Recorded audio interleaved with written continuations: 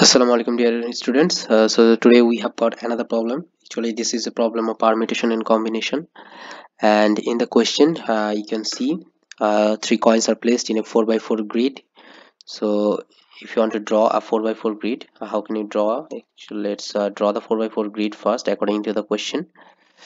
So let's say this is a 4 by 4 grid. That means that there will be 4 columns and 4 rows. 1 2 3 4 and 1 2 3 4. So this is a 4 by 4 grids. That means we have 4 boxes in lengthwise and 4 boxes in heightwise or breadthwise, you can say. So and if the probability that two coins are neither in the same row nor column. So what is row and what is column? So for your better understanding, I am telling you that these are the columns.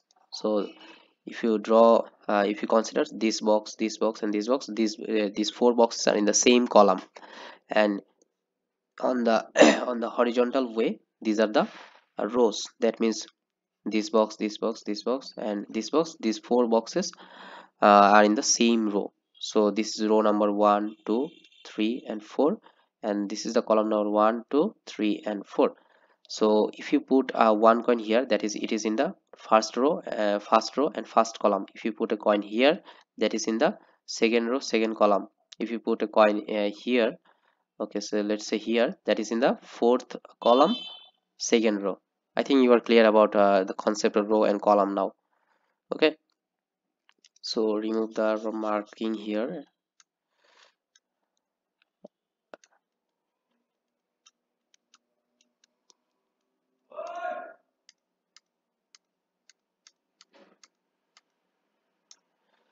Okay, now draw that line. Now you need to ensure that if you put two coins in this grid, that is 4 times 4 grid, uh, you have to ensure that two coins are neither in the same row or column. Okay, and you have to express the probability in terms of a by b, and then find out the value of a plus b. So at first you have to find out the probability, then you have to express in co-prime numbers, then you have to add the actual denominator and numerator. Okay, so can you please tell me how many boxes are here? A total of yes, 4 times 4, that is a total of 16 boxes. 1 2 3 4 5 6. So total of 16 boxes, and we have 3 coins. Okay, we have 3 coins. How many ways actually you can put those 3 coins in these 16 boxes?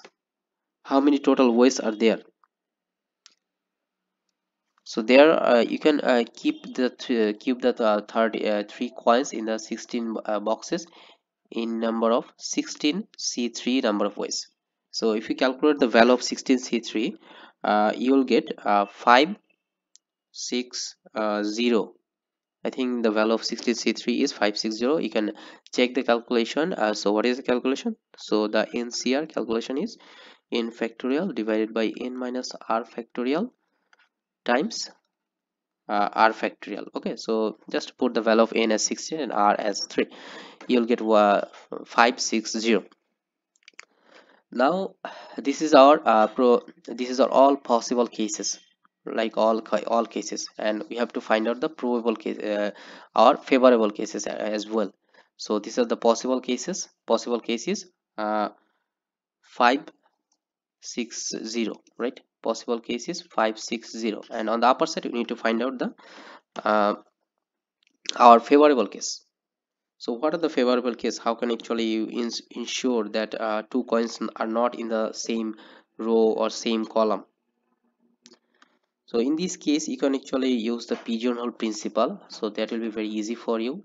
So if you consider 3 boxes for 3 coins, and if you consider for the assigned boxes, so the boxes are here, assigned boxes for first coin, you can actually put the first coin in any of those boxes, right? Any of those 16 boxes you can randomly put any file. That is, you can put the first coin in 16 different ways, right? You can put the first coin in 16 different ways. So let's put the first coin anywhere in the box. So let's say the coin is here. Okay, So if the coin is here, that means you cannot keep the second coin in the same row or column. So what is the row? So this is the column, and this is the row for the for this coin, or the first coin. So you cannot put any coin or keep any coin in this column and in this row.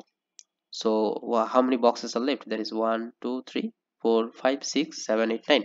So there are 9 number of different ways that you can keep the second coin. So to ensure that these two coins are not in the same row or column.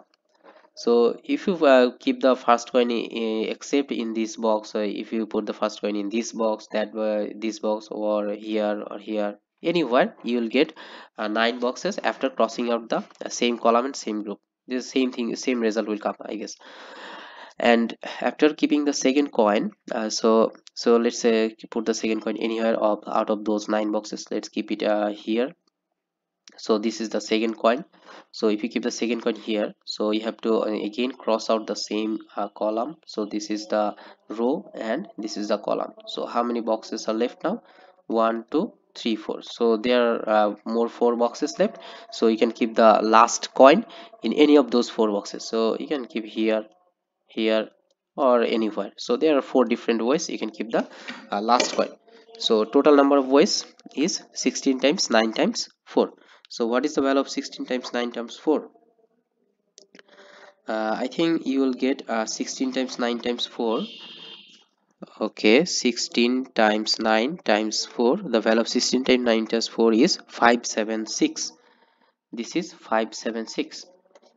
Now you have to think another way. So let's consider that this is the first coin, this is the second coin, and let's say this is the third coin.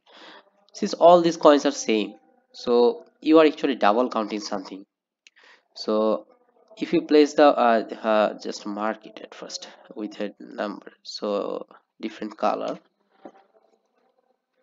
So I want to take the white color. So this is the white color, right?